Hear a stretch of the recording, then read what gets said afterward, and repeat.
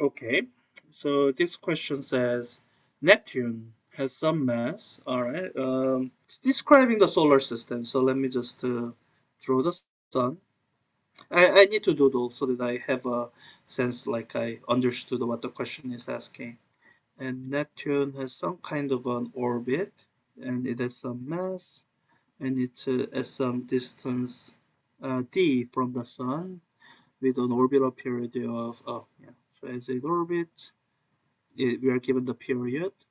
Planetesimals in the outer primordial solar system. Yeah, take astronomy class. Very interested. If the primordial glass has a had a radius. Ah, that's interesting. So they gave us a distance that's on the order of 10 to the 9 kilometers. And they are saying all this stuff, it comes from, let me do a different color.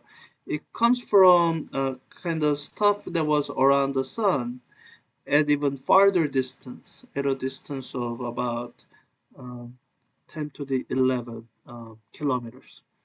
And if the matter that made up these planetesimals that later became mutant was spread out evenly on the edges of it, on the edges of it, so they make things simpler. We don't have to worry about matters distributed at kind of over a range of radii.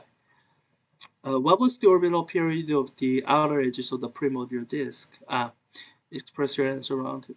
So you have to think of the kind of the physical processes that led to these uh, the stuff that's upgrading into here and forming kind of Neptune here and um,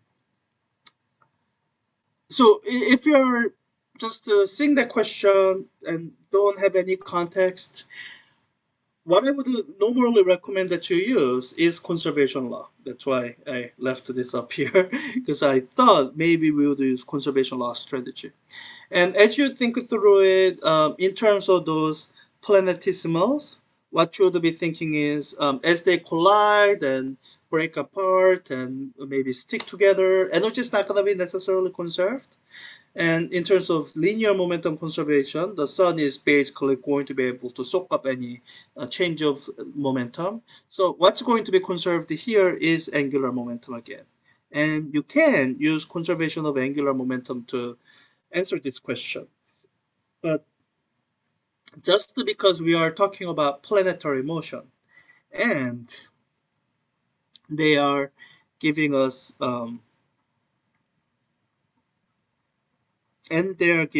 periods of these things. Um, oh wait, I think we still have to use.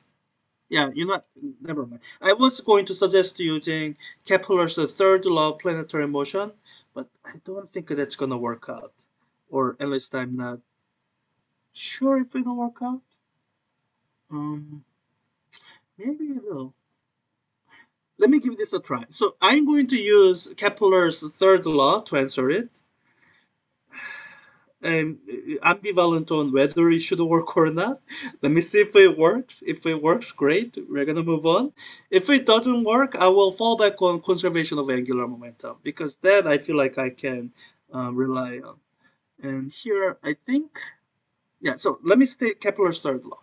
So Kepler's third law says it relates period of periods and the orbital distance of planets. You are comparing two or more planets, and I know there's powers of 2 and 3 involved. I have to remember which one goes where. So the things that are farther away move slower.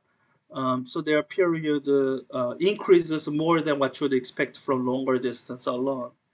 So I think what it should be is period squared is proportional to the orbital distance cubed. So if something's orbital distance doubles, period doesn't just double, it more than doubles. So when you square, they kind of keep up.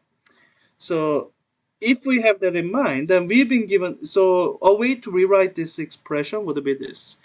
If we take the ratio, for example, period of Neptune squared divided by orbital distance of Neptune to the third power. That should be like some kind of a solar system constant.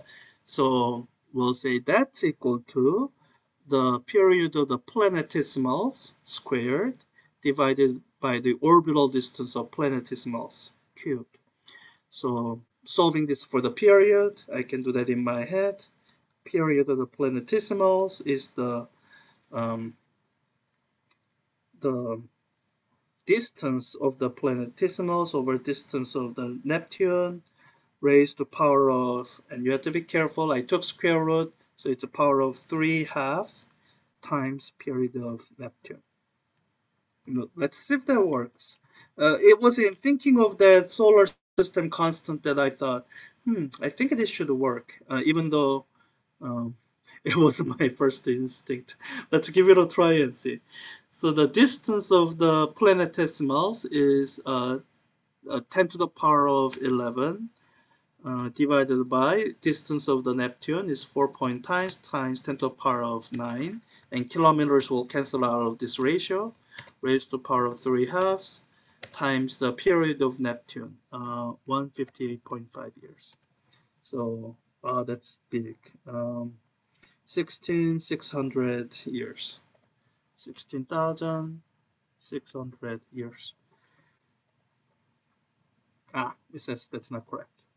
Let me make sure that's not a rounding issue. Oh, wait. I think, no, that's right. Okay, that didn't work. So let's try the other way. I guess my initial hesitation, I should have listened to it. Because when you, I don't know. I don't know why it wouldn't work. But let's just do it using conservation of angular momentum, which I'm fairly sure holds in this situation. So, wait, does it hold? It might not hold. Because as they coalesce, let me answer it first, and then we'll talk about if it's the wrong answer or not. So conservation of angular momentum. So what we are saying is we have total angular momentum of planetesimals. That's like the initial angular momentum. We say that should be equal to the total angular momentum of Neptune. That's like after the billion year process. So um, So the angular momentum is rotational inertia of planetesimals times angular velocity of planetesimals is equal to rotational inertia of Neptune times angular velocity of Neptune. And we can do a little bit of substitution. So when we have an expression like angular velocity, we can say, okay, that's a 2 pi times frequency. Frequency is reciprocal of period, so that's a 2 pi over period. So we can do the substitution here as we are also writing down expressions for the rotation inertia of these objects. You can think of them like a point mass or a thin ring. Either way, the formula ends up being the same. It's mass times radius squared.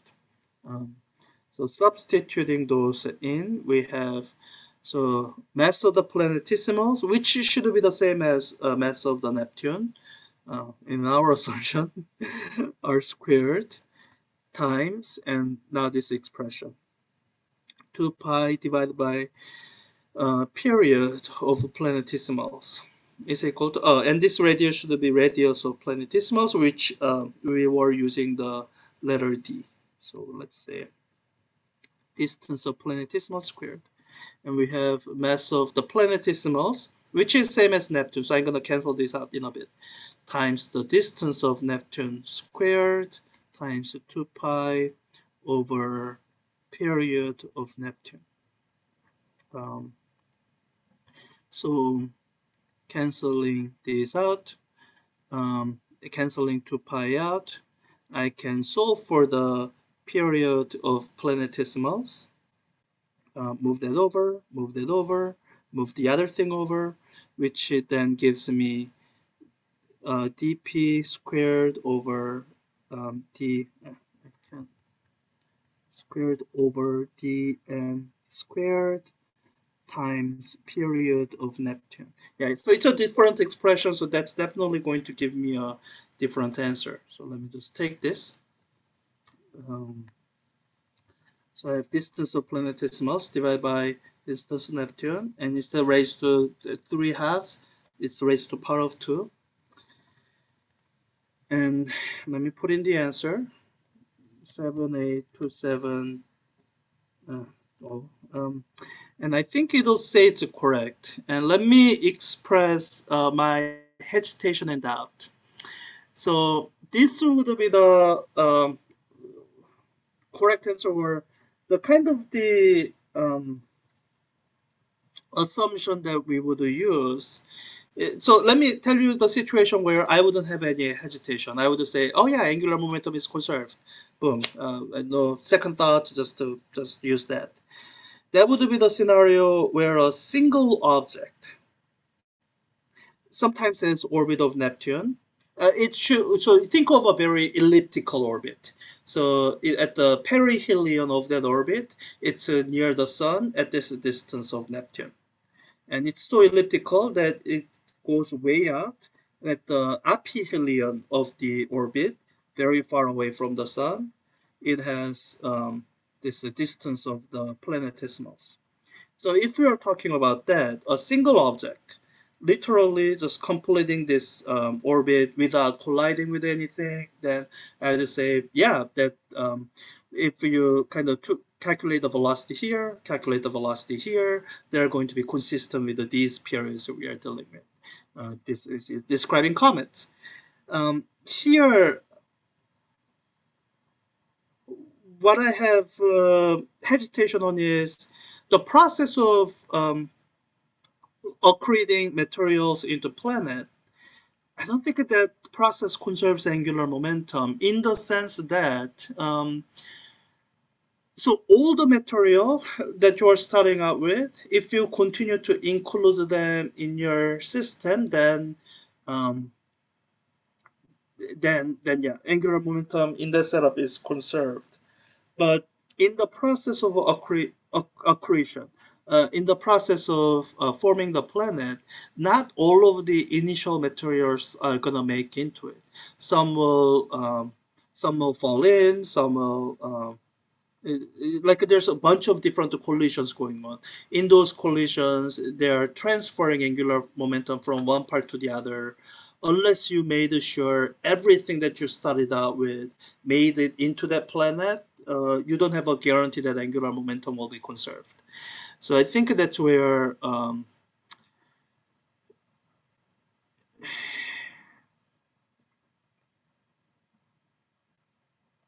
think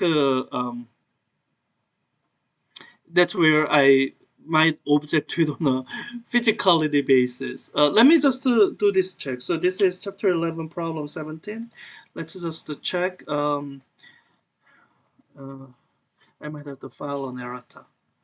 1174. Oh, that would have been the previous question.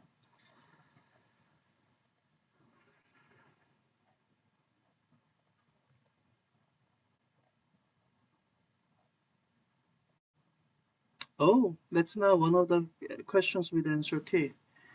Um, Let me see what section it's in.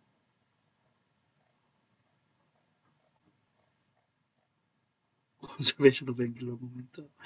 So I think the intended approach is that you are supposed to use conservation of angular momentum. I guess on that basis, let me say that this is the correct answer. The answer I gave is the intended correct answer. And I'll just wrap up with what makes me say that might not be the physically correct answer. So for the purpose of this homework, yes, that is the correct answer. Just treat that as correct. Just let that be.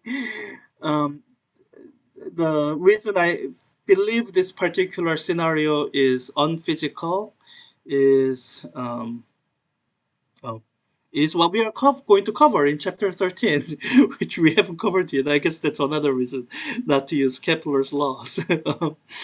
So when you look at Kepler's third law, then so when you work out expression for period of something, where is it? Oh, wait, they don't have it. So period of the orbiting body, it's a function of two things only. The mass of the body it's orbiting, like the in the solar system, sun, and the orbital distance. In if you have a kind of a stable orbit, so if these planetesimals had kind of orbit that's stable over tens of thousands of years, then those two pieces of information, the mass of the sun and its orbital distance, that determines their orbital period. So we using Kepler's third law, we calculated we calculated one answer. This is the answer assuming Kepler's third law holds. We calculated the one answer, and this law makes very few assumptions. It basically assumes a stable-ish orbit.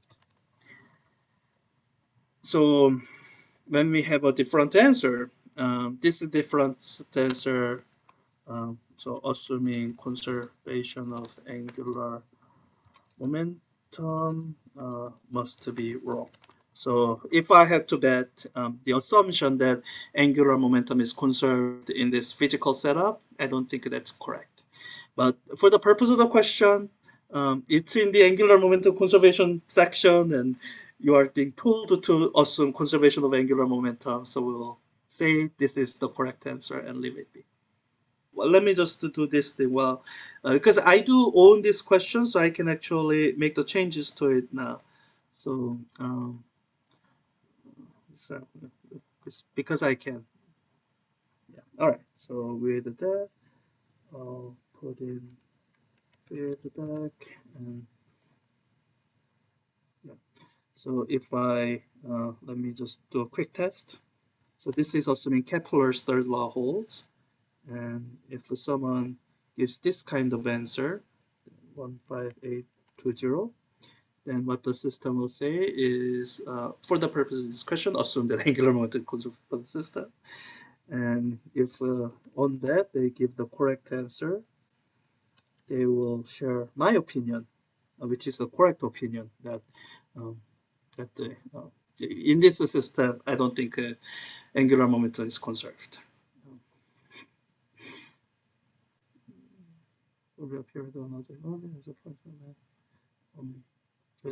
You get a different answer, which should be interpreted in the as our system is not concerned due to other bodies colliding into them or some bodies separated by thermal. Okay, so all right, that's everything.